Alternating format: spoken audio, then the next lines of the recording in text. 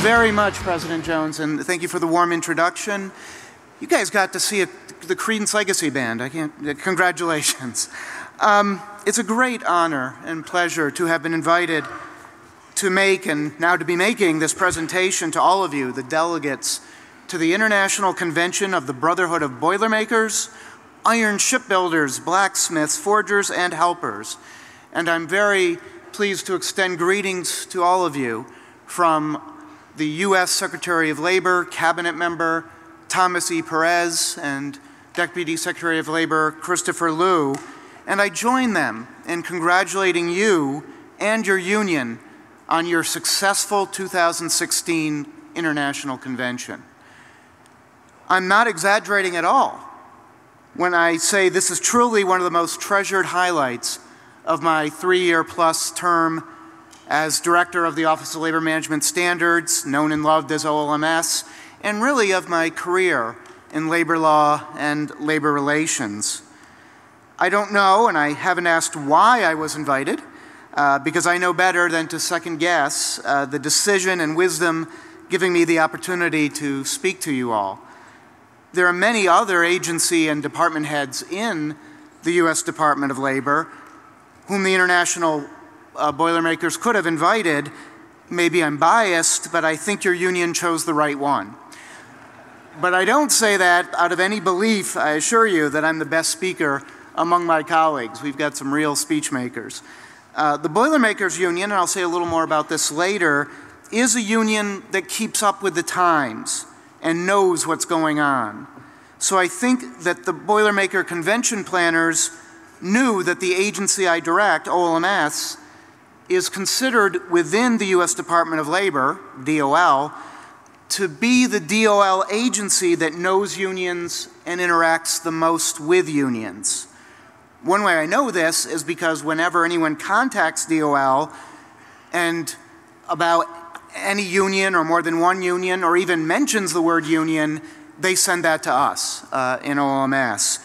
And often when we communicate with that person, turns out their reason for contacting DOL has nothing to do with the work that OLMS does or the laws we administer, but we always make sure that person gets directed to some other government agency to help them.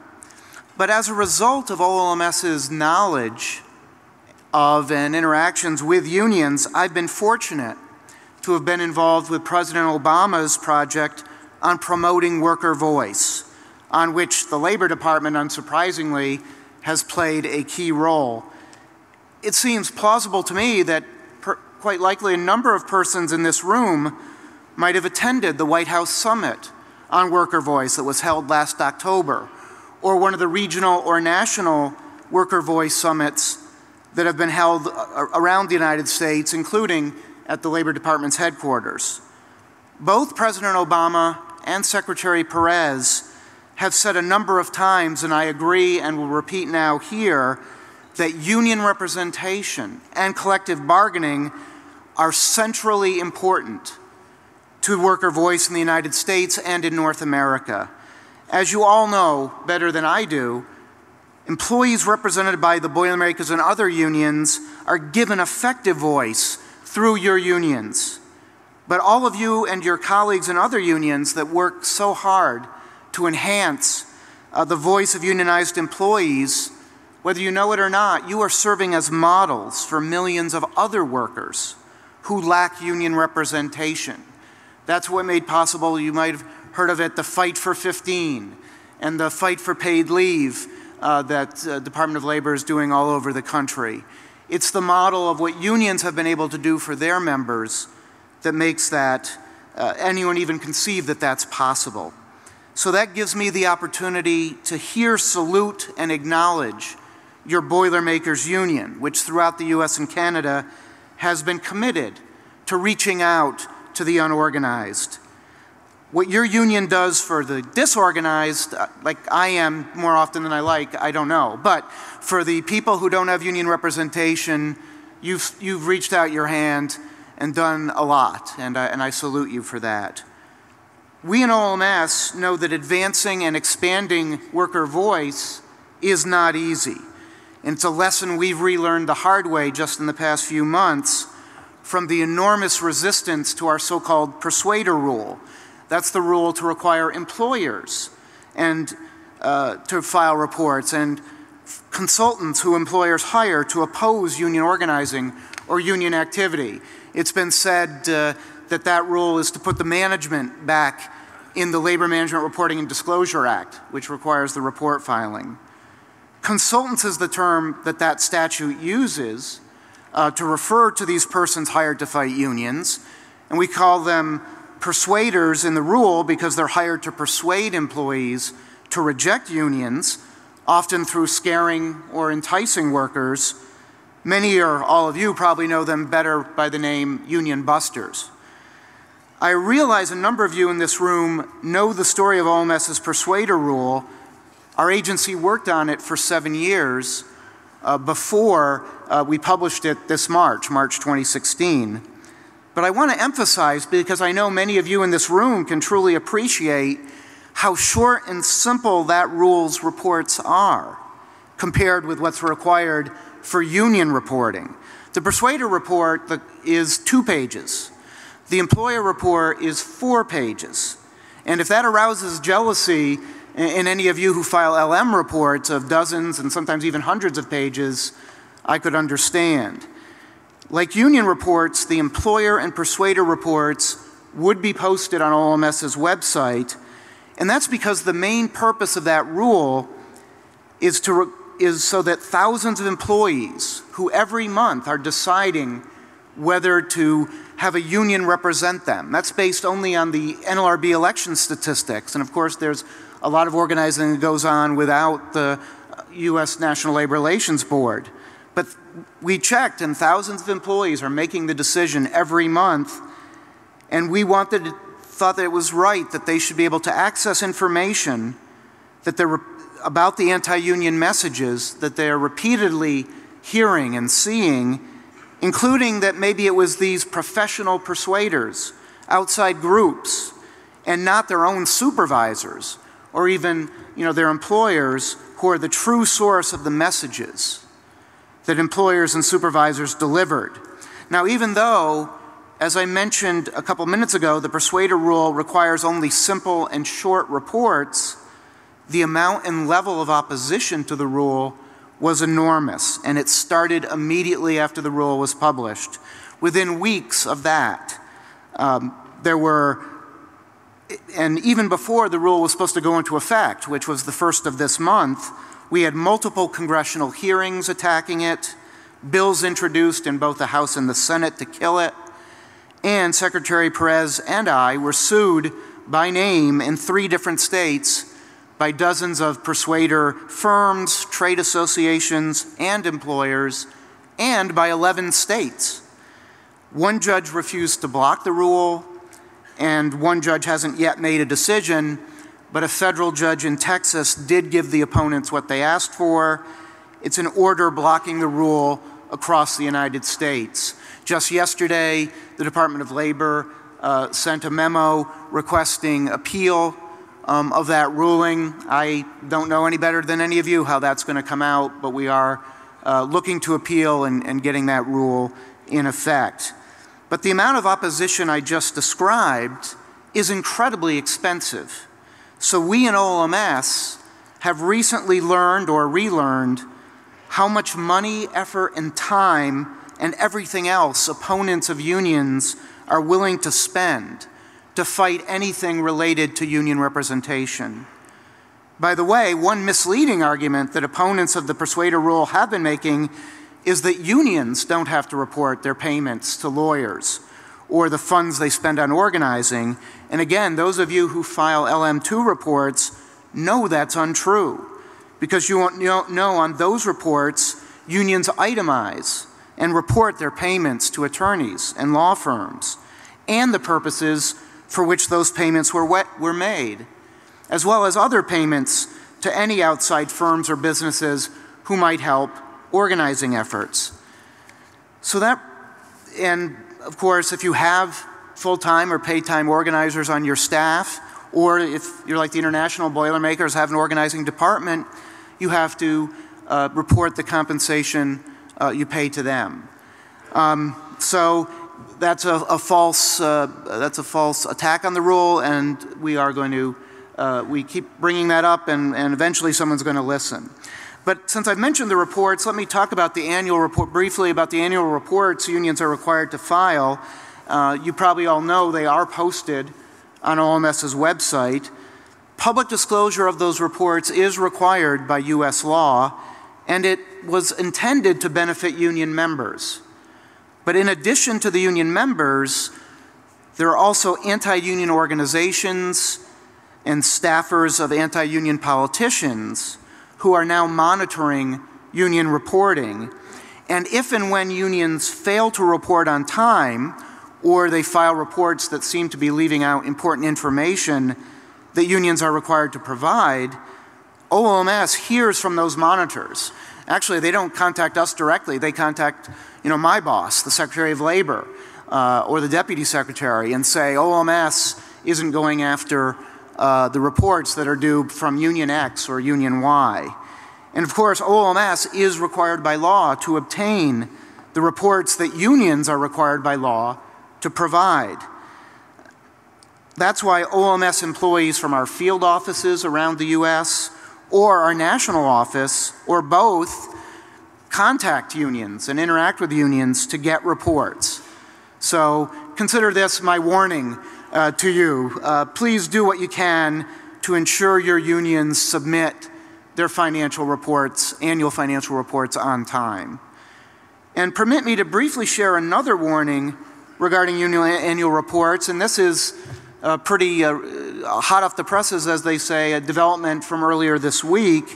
On Monday of this week, the White House approved the Labor Department's and OLMS's proposal that unions with less than $250,000 in annual receipts be required to file their annual report electronically. That's for LM3 and LM4 reports. Those of you who file LM2 reports, probably maybe everybody in the room knows that if you get more than $250,000 in dues and other receipts in your fiscal year, you have to file electronically. That's been true for about 10 years. But now the next step is basically all union annual reports will be required to be filed electronically. That will not go into effect.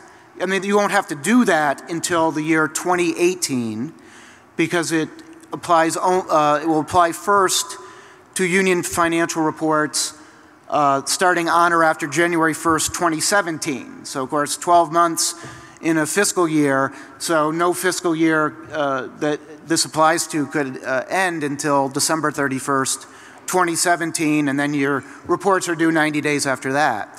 So, but starting in 2018, LM3 and LM4 reports for the smaller unions, those with less than $250,000 in receipts, you'll be required to use the electronic filing system of OLMS to file those reports. Let me first say the reason for that is because we were told by lawyers, and not just Labor Department lawyers, but lawyers from elsewhere in the federal government, that allowing paper filing was likely in violation of disability rights laws. There are people with certainly visual impairments, but also some learning disabilities, mental impairments, the delays that are caused by paper filings, and the scanning of paper filed reports, especially those that are filled out handwritten, we were told probably violates disability rights laws on access to information the federal government has. So because of that, we have to require electronic filing. Now the good news is you got 20 months to get ready for it as of today, and it's free now. It didn't used to be free. It's free electronic filing. It's much easier than it was to even a few years ago. And we provide on the OLMS website tutorials on how to use EFS to file LM3s, how to use it to file LM4s, lots of educational information. Our investigators all around the country are willing to provide in-person training over the next 20 months for the electronic filing. And finally, our national office is willing to provide webinars. And we've done that with some success, and so that's another option. So just contact me, literally, me personally, if you want any help within the next 20 months to figure out how to file LM3 and LM4 reports using EFS. And if it's really difficult for your union to do that, we did provide for applying for a temporary hardship exemption, saying I can't do it electronically now, I'll try later, but can you accept a paper report? So that ended up taking more time than I wanted to, but I know it's an important issue for a lot of people, so that's EFS. I want to close on a brighter note, and I will close shortly. So I want to now share with you some personal reasons why for me it's such a pleasure and honor to be invited to this convention. One reason is something in my background, and it was mentioned that I practice labor law. I was a union lawyer, and specifically in that I was fortunate enough to be a lawyer at the Washington, D.C. firm that since the 1950s has served as the counsel for the AFL-CIO's Building and Construction Trades Department, of which the Boilermakers has been a valued and vital member since 1931. So for many years, including years in which I think many of you were Boilermakers union members and perhaps already officers, you were sort of one of my clients. And I was certainly proud then to be associated with such a distinguished union, with such impressive workers in the US and in Canada as its members. I'm as proud now to be in the presence of the delegates elected by those talented union members, all of you who serve as leaders who in the past few days have been making important decisions about the future of your great union. And I don't say great lightly, as my admiration for your Boilermakers Union is an even more important reason why I treasure speaking at your convention. I mentioned a minute ago your membership in the Building and Construction Trades Department, and I watched the video that began today's session. But as large and important as the construction industry is, it is of course just one of the many parts of the North American economy that the Boilermakers members work in and through their work make possible to continue and operate as successfully as they do. I'll use broad terms here: transportation, energy, manufacturing, and more. The list is not only long, but expanding and ever-changing as technology changes, as business changes, and really as life and work in North America change. And I deeply admire how your Boilermakers Union and your international union keep up with those changes through your MOST programs and in so many other ways.